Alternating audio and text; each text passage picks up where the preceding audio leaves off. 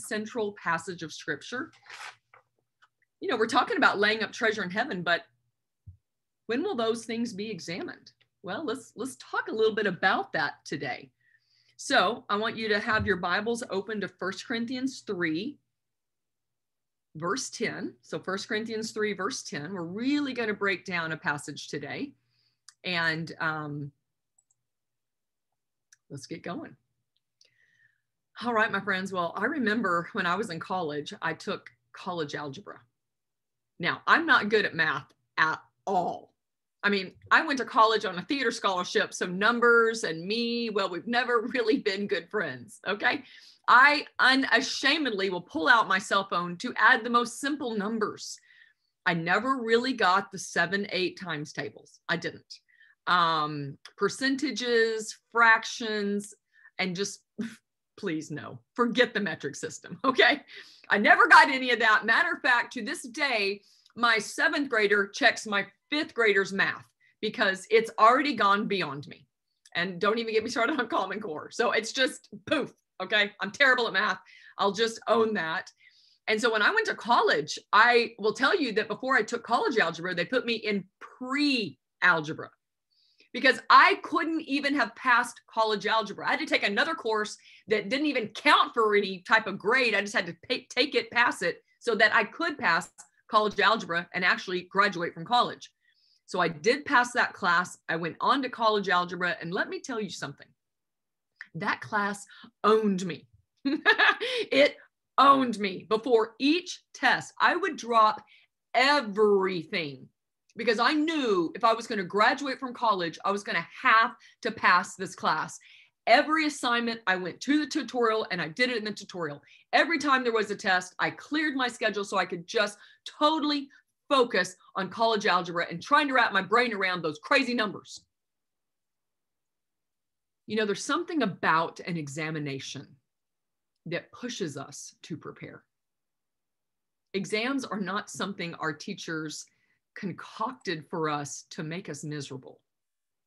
They spurred us on. The test spurs us on to achieve our potential. Knowing an exam is coming has a way of inspiring people to prepare. Do you know that I actually not only passed college algebra, but I made a B? For a girl that made straight 70s in high school just to pass, for me to make a B in college algebra was a huge thing. Did you know that potential was even in me? No, but there's something about a test that causes us to prepare. Do you know that there is another examination coming? Throughout Scripture, we are told of the examination that God will give. It's called the day, or the judgment seat of Christ. And in this examination, God will not use a Scantron or a red pen. He will examine our works with fire. And God, like any good teacher, has told us of this day, not to put us under the pile, but so that we will prepare and achieve our full potential in Him. He wants us to do well. He wants us to approach the judgment seat of Christ with confidence.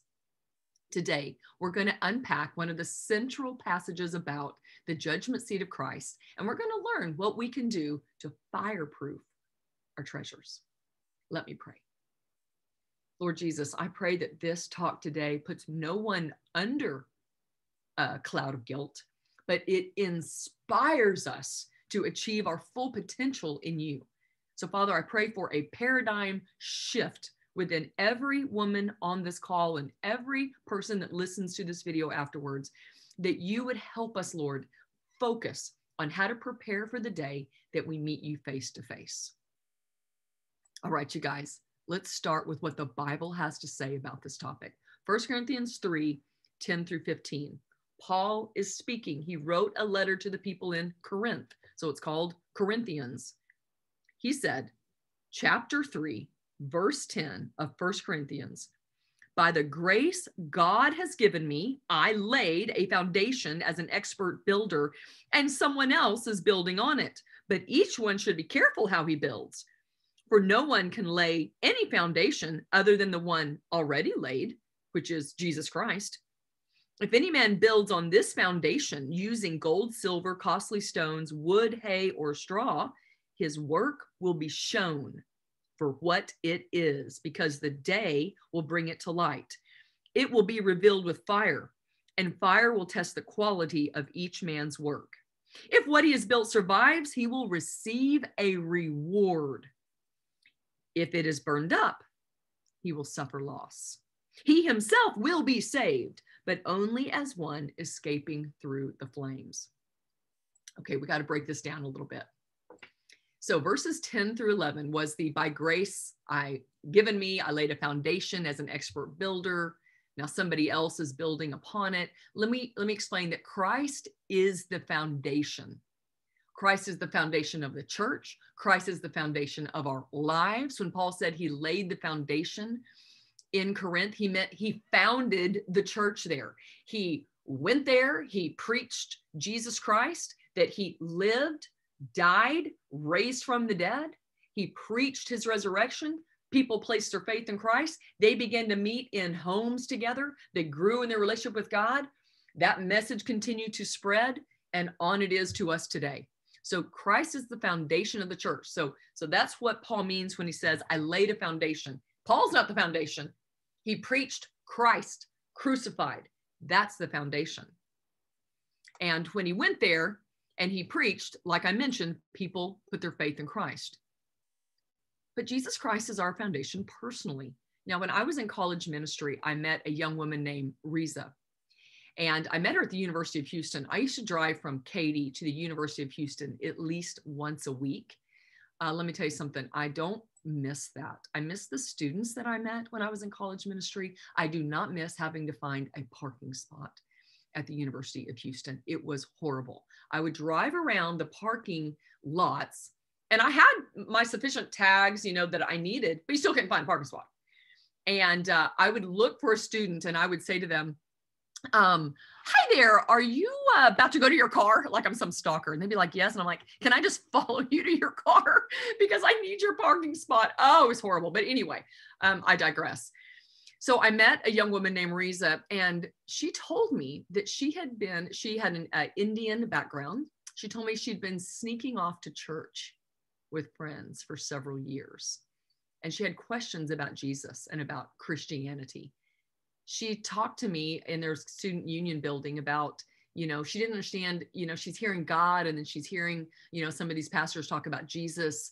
Like, are they the same person? It's very, very basic questions about Christianity. And I was able to explain to her from scripture that yes, they are the same. She asked, who is the Holy Spirit then? And I said, well, the Holy Spirit is God as well. We talked at length. At one point, I told her that Hinduism could never be her foundation, because believing in many gods, believing in reincarnation, no matter how sincerely she believed in those things, was not a solid foundation upon which to build her life. That only Jesus Christ would fill the God-shaped void in our lives. And after Riza and I talked for 3 hours, she bowed her head and placed her faith in Christ. Now, let me tell you something. Many people had already helped, lay that foundation of Riza's understanding about Jesus Christ. I just happened to be the final link in the chain, of which I was excited to be. But there were people that had brought her to church, that had given her Bible that she kept hidden in her room. She had been to church services and things like that. She had gained some understanding and was questioning and seeking. And I was excited to have that conversation with her. So Christ has to be our personal foundation. And like a home, we will build upon that foundation, right? If you got a foundation, you're going to build something on it. So our passage says in verses 12 through 13, says, if any man builds upon this foundation using gold, silver, costly stones, wood, hair, straw, his work will be shown for what it is. The day will bring it to light. It will be revealed with fire. So gold, silver, costly stones. Well, those are just symbols of things that lead to pleasing Christ, of building his church, his kingdom on earth. Things such as sound doctrine. That's what I teach you guys each week. Sound doctrine is the things that I'm saying from my mouth are coming from the Bible, not some Facebook meme I saw that sounded good but wasn't rooted in anything, not just some idea that, you know, some people think may help them, like, I don't know, feng shui, these ideas out there. No, sound doctrine is teaching that's from Scripture. So those things are things to use to build upon your foundation. Other things would be pure motives, things done for Christ, not to gain man's applause or not to have a selfish gain. Those are things that would be like gold, silver, costly stones. These are the things to build upon your faith in Christ. Gospel-centered activity, sharing the gospel message. Each of you have a God story now. It should contain a little capsule of the good news within it. Every opportunity you have to share that, whether the person trusts Christ with you at that moment or doesn't, is something you are building unto God's kingdom. You're building upon your foundation in Christ. Now, wood, hay, and stubble are things that don't last for eternity. These can be popular ideas that aren't rooted in Scripture. Many people have the good person religion going on. Matter of fact, I would say most of America has a good person religion. If you're just a good person, you know, you just sincerely believe in something, and if you're just a good person, and I've just beat that down, that you can't be good enough to reach perfection. Heaven is holy and perfect. No matter how good we try to be, we're still tainted with sin. We still need Jesus's substitutionary death on our behalf. We can't be good enough. Matter of fact, it's always a sliding scale. You compare me with Alejandra, and I don't look as great because she can speak in 2 languages and she can share the gospel with 2 whole people groups. Okay, so maybe I don't make it in, but she does. She's really extra good. But, you know, you compare me with somebody that, you know, murders somebody or cheats on his wife, well, then I look pretty good, right? So it all depends on who you're comparing yourself to. It's all relative. It doesn't work. The whole system breaks down. That would be wood, hay, and straw. Okay, or just using your money for temporal purposes only. Part of your finances needs to be going to support the local church, foreign missionaries, people that are entering into different systems that need help. We have to use our finances for those types of things. We need to use our time, not just for ourselves, not just in the gym, doing combat, lifting weights. Our time has to be used for godly things. So when it's not, it's temporal, or just living a self-centered instead of a Christ-centered life. Now, I want to tell you something, and I'm going to touch on this later. All of us have wood, hay, and straw. All of us have it, okay? So let's just clear the air right there. None of us is perfect. None of us is perfectly using our money or perfectly using our time or perfectly using our talents unto the Lord. So just understand that we all have both. But now that we understand that one's going to last for eternity and one's going to get burned up in the fire, it at least helps make us aware. Now, the day, I want you to circle that in Scripture, okay? Because the day, that's in verse 13, highlight it, circle it. Notice the day is capitalized. This is a big deal. This is a momentous day. It needs to be on our calendar, our eternal calendar. It's already on the calendar, whether you want to face it or not. It's happening. The day refers to the day when every believer will stand before God and give an account of the stewardship of his or her life at Christ's judgment seat. Many Christians have not heard or have not taken seriously the judgment day of Christ. They're unaware of this upcoming fire. Understand that the judgment seat of Christ is only for believers. Believers will be rewarded at the judgment day. Okay, but unbelievers are not here, because if your foundation is not in Christ, if there hasn't been some point in your life that you said, as an act of faith, I put my faith in Jesus Christ, you're not even there. You've already been separated. The goats from the lambs, you're already gone. Okay, so we need to understand that it's just for believers, because if you don't have a foundation in Christ, you're not even there. You had nothing to build upon. You have nothing to reward. You never even placed your faith in Christ. You're not at the judgment seat. You were dealt with at the great white throne judgment. I don't have time to get into that one today. All right. And it doesn't even really go along with this eternal laying up treasure in heaven mindset. but maybe in the future. Okay. The good news is that the purpose of the judgment seat is not to punish our sin. That was already punished on the cross.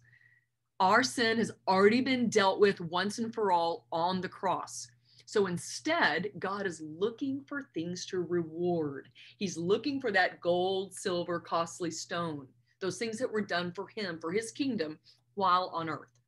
Now, 2 Corinthians 5:10, Paul addresses this again in another letter he writes to the Corinthians. So I'll read that verse.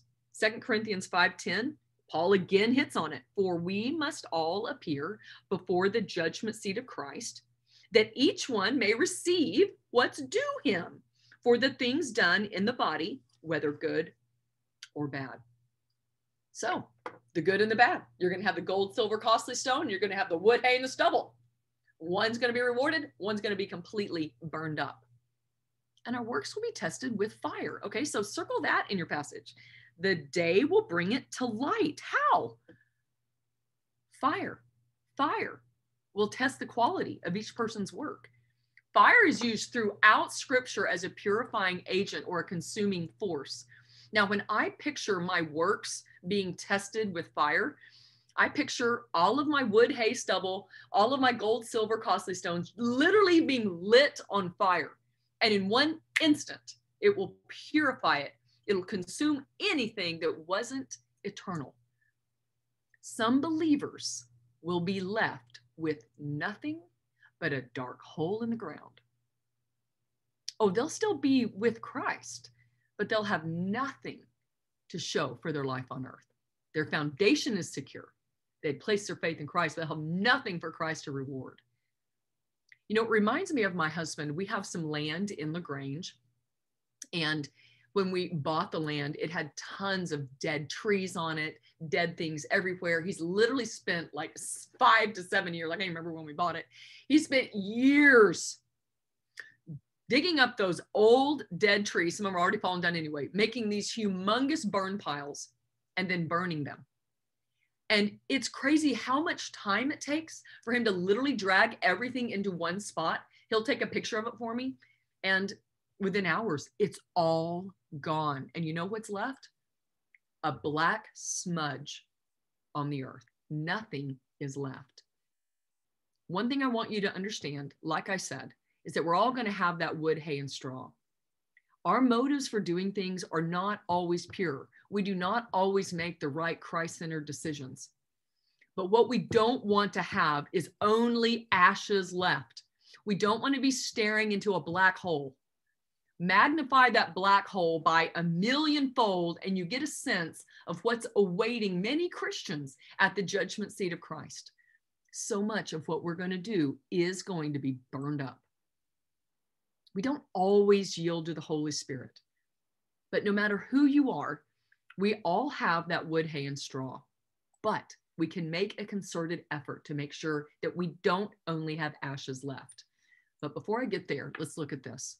Verses 14 and 15 says, if what he has built survives, he will receive a reward. Whoop, whoop.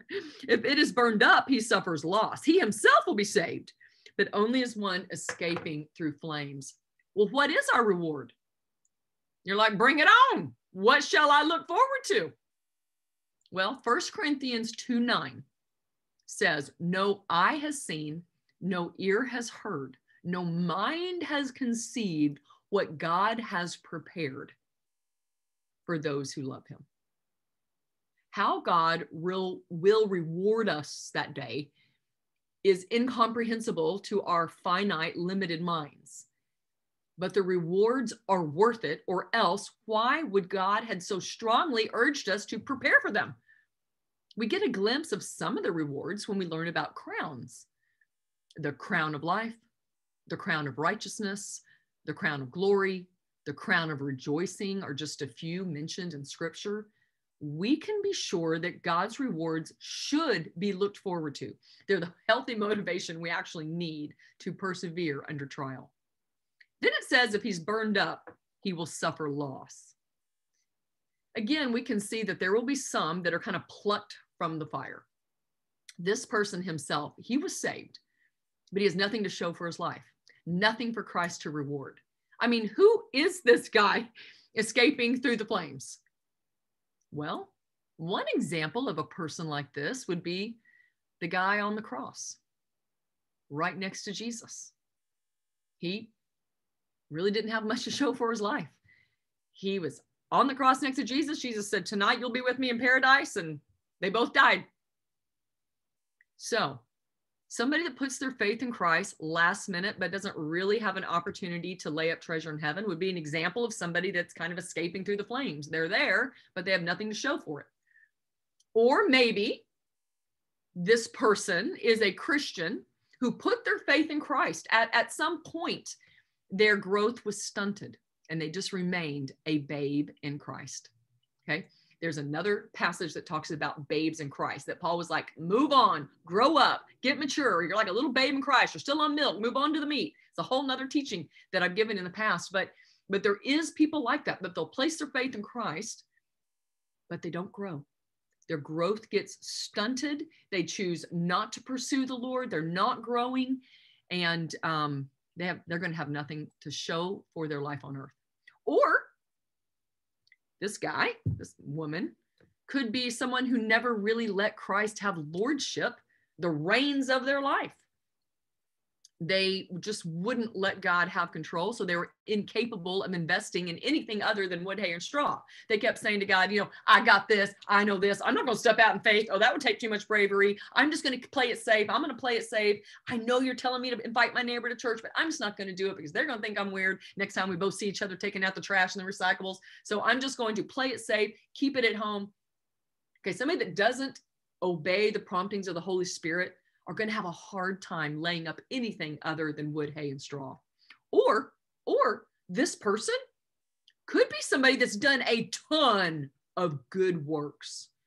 Maybe this person's even led somebody to Christ, but it was all done with impure motives, more out of performance than out of a love for Christ. Listen, there are people out there that are doing incredible good works, but if their foundation is not in Christ, if it's not unto God's glory, if it's for themselves, for them to build their own kingdom, it's wood, hay, and straw. So the day is coming.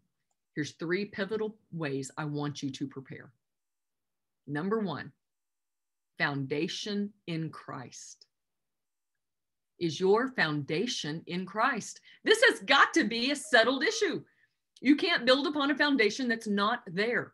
Has there been a time in your life where by an act of your will, your faith, you received Christ as Lord and Savior? Don't put this off another second, okay? I know there are some people listening here. There's some people that are going to listen to the video later that they're still wondering, should I cross that line? Should I go all in?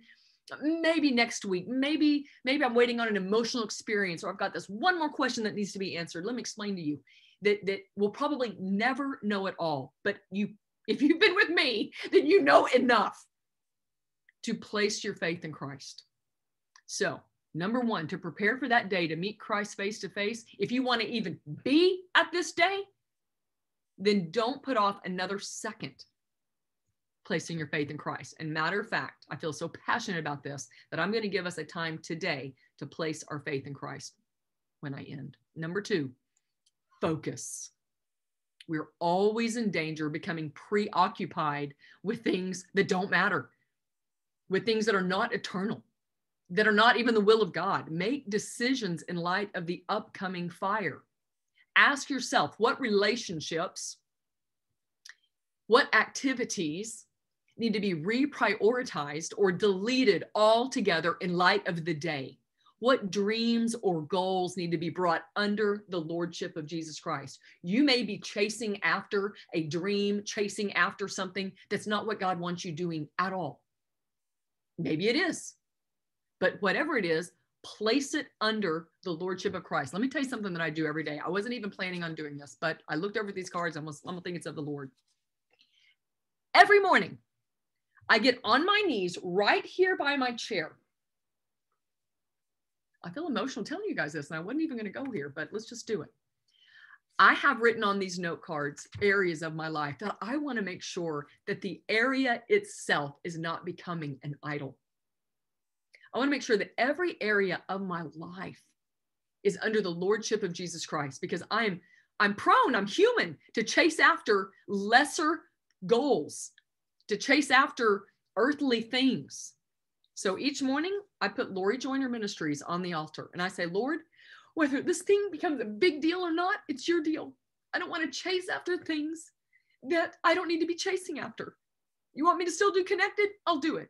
You want me to do a podcast? I'll do it. But if not, I won't. I want your will to be done. I put my family, every person, putting them on the altar, especially my husband and my 2 sons every day. Lord, I don't want my sons to be my idol. My life shall not revolve around my son's happiness.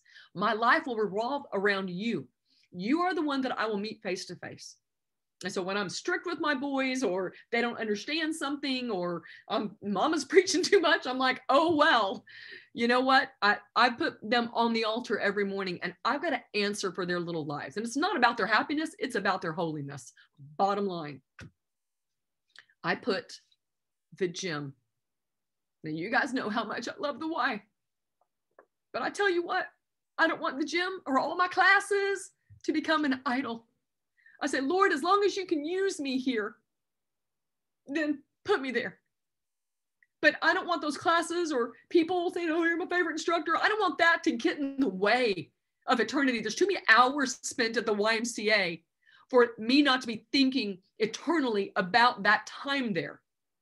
So I put it right on the altar and I say, Lord, it's your will. As long as I can make a difference for you, as long as I can help people there unto you, then keep me there.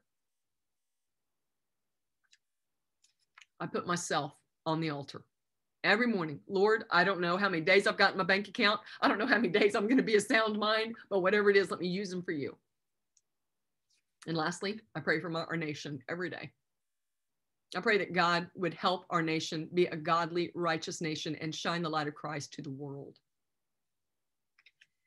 We have to be focused. Whatever it takes for you. With me, it was note cards. For you, it may be a verse for each area of your life that you've got taped up in your kitchen, taped up at your mirror, taped up in your car. I don't know. I don't know what it is for you. For me, I opened my desk drawer one day and I was like, I got a whole stack of note cards.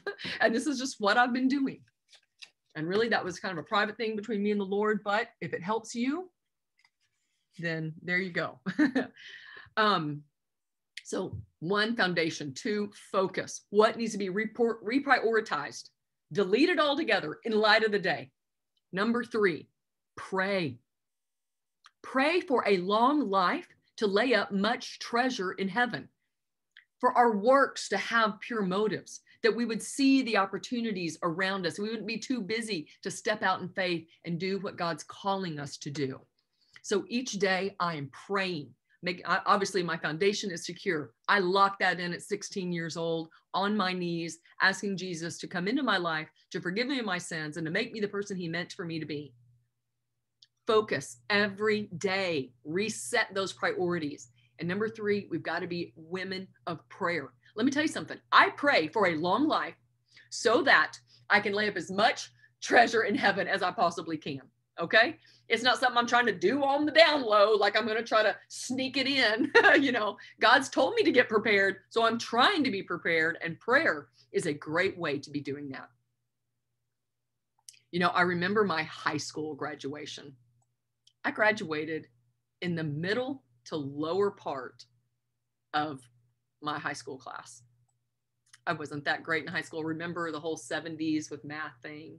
And I didn't get saved until I was 16, about to turn 17. I had a crazy couple of party years. Some of you know my testimony. My 10th grade year, I was kicked out of school for 5 weeks. So my brain was not in gear in high school, okay?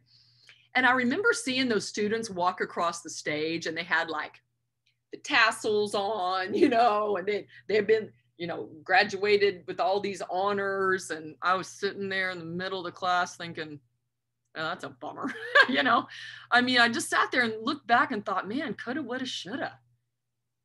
I just didn't have my brain in gear. I thought maybe if I just didn't get kicked out, maybe if I didn't cut up in class so much, Maybe if I wouldn't have been so concerned with other people and what we were doing on the weekend and actually applied myself just a little bit better, maybe I wouldn't be sitting here. I'd be one of those maybe honor students or something. Maybe I just done something differently. Yes, that passed through my brain, every one of those thoughts. But you want to know what the overwhelming feeling was actually? It was joy. Joy that I was done. I had finally graduated from high school. I could totally leave that chapter behind. The screw ups of that chapter, the bad grades of that chapter, I could move on. It was a celebration that day. My family had a big celebration for me. I'm the oldest of all the grandkids. So it was an incredible day after graduation. Let me tell you something. That's what it's going to be like at the judgment seat for you and me. There will be a moment wishing we'd done something different.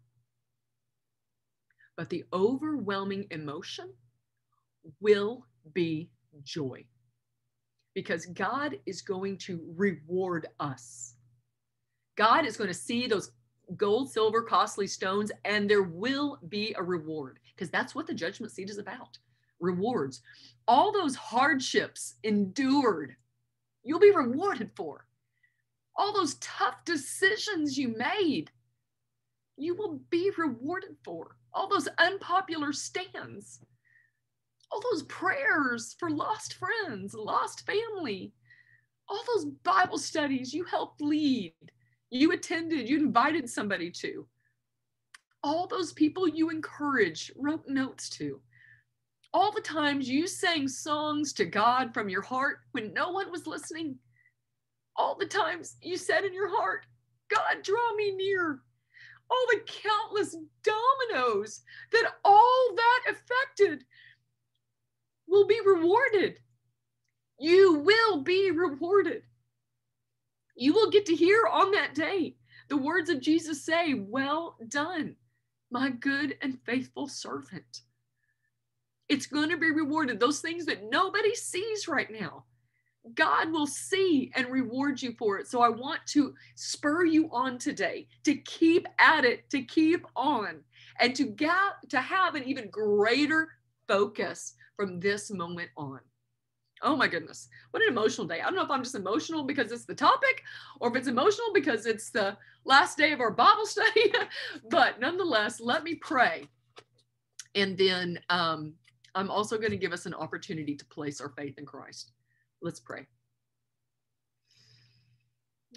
Lord Jesus, I want every woman on this call and every person that listens to this video on my YouTube channel or at home to be prepared to meet you face to face. Father, I pray that this would be the wake-up call, the turning point that we really need to get focused, to reprioritize, to look at the schedule and say, I'm spending a lot of time in this, and it's wood, hay, and stubble. Lord, help us. In our hands, release the things that aren't going to help us for eternity. Help us let it go and help us really focus. Lord, would you rise up within us? Give us the mind of Christ, the eyes of Christ, to see, to make decisions that more align with your eternal destiny for our lives. Lord, I pray for anybody that hears this that has never placed their faith in Christ. I don't want them to make an emotional decision. I don't want it to be because Lori cried today. I don't want it to be because they're scared. I want it to be because they've been learning about you, and they've been learning, and you've been drawing them to you, and they know in their heart it's time. And so if that's you today, you can pray with me. Just after me in your own heart. Lord Jesus, there are 2 days that matter. The day I place my faith in you and the day I meet you face to face in heaven. Lord, today is the day that I receive you as my Savior and Lord. Lord, would you forgive me of my sins? Thank you for dying on the cross for my sins. Thank you that you were buried and that you rose from the grave victorious. And that with you in my heart, I will serve a living God. Father, I thank you for eternal life. I thank you that you've come into my life. Lord, I pray that you would make me the kind of woman that you desire me to be. And it's in Jesus' name that I pray. Amen.